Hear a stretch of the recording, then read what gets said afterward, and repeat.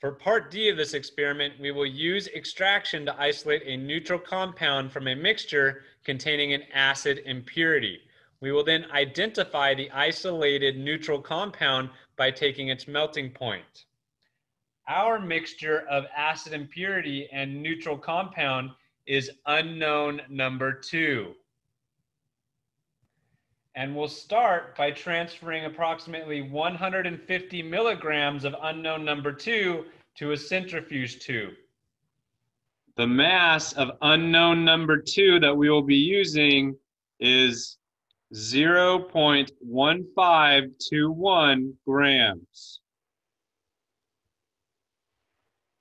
I've transferred our approximately 150 milligrams of the unknown number 2 mixture to our centrifuge tube, and we're now going to add 4 milliliters of diethyl ether to our tube, and we'll shake until all of the solid has completely dissolved.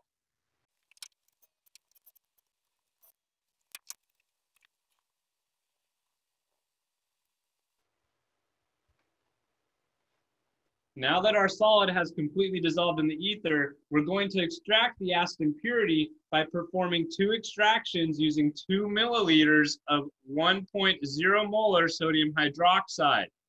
And we'll collect each extraction in a separate test tube for the first extraction and the second extraction. So we're going to add 2 milliliters of 1.0 molar sodium hydroxide to our test tube.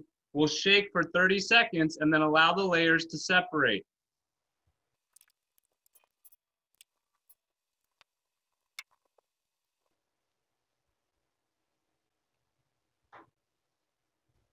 Now that the layers have separated, we're going to remove the bottom aqueous layer using a pasture pipette and transfer to a test tube for the first sodium hydroxide extraction. We'll next add a fresh 2 milliliters of 1.0 molar sodium hydroxide to our test tube with the ether to perform the second extraction.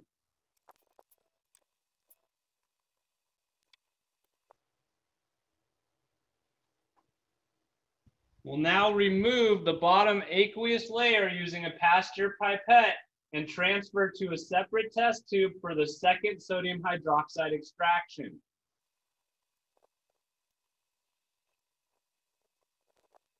We are next going to add 6 molar hydrochloric acid dropwise with stirring to our test tubes containing the first sodium hydroxide extract and the second sodium hydroxide extract. And we'll test that the solution has become acidic with pH paper.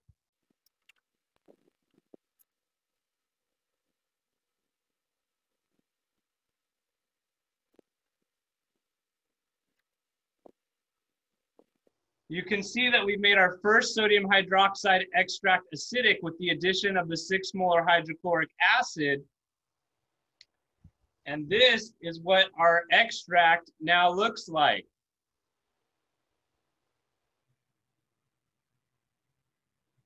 We'll now add 6 molar hydrochloric acid dropwise to our second sodium hydroxide extract.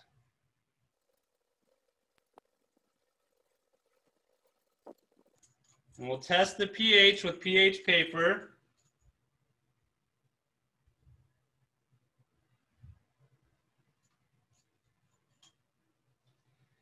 And you can see that we've now made our second sodium hydroxide extract acidic with the addition of the 6 molar hydrochloric acid.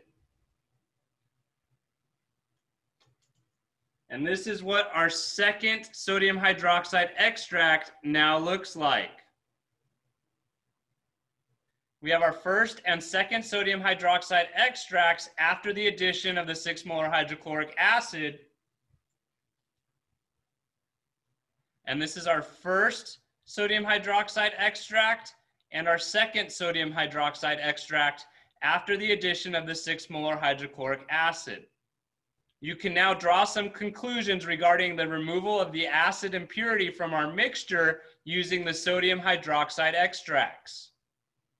We next need to dry our ether layer, and we're going to start with the addition of 2 milliliters of saturated sodium chloride solution. And we'll shake for 30 seconds.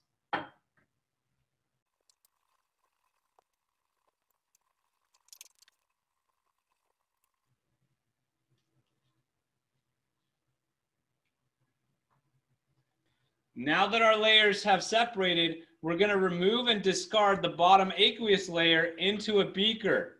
We're then going to transfer the ether layer without any water into a clean test tube, and we're going to dry the ether layer with anhydrous sodium sulfate.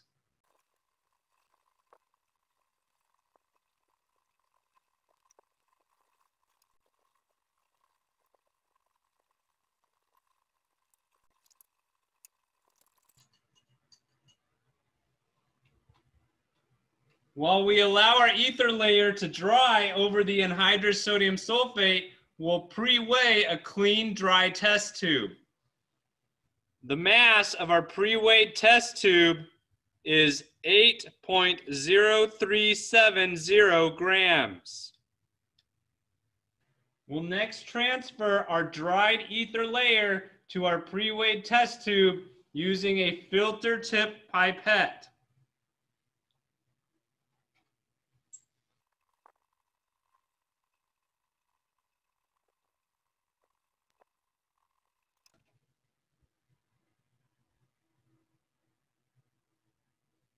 We'll next evaporate the ether from our pre-weighed test tube by placing the test tube in a hot water bath and directing a stream of air into the test tube. The mass of our pre-weighed test tube and our unknown solid is 8.1170 grams. We now need to take the melting point of our unknown solid and identify it from the following list.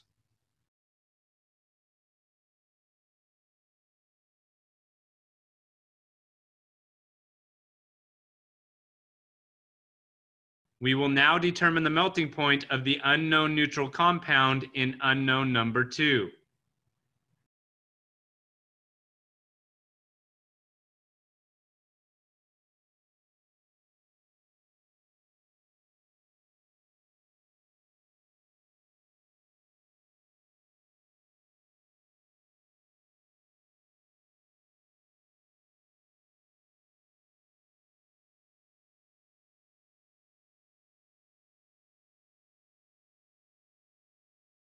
This concludes part D of this experiment.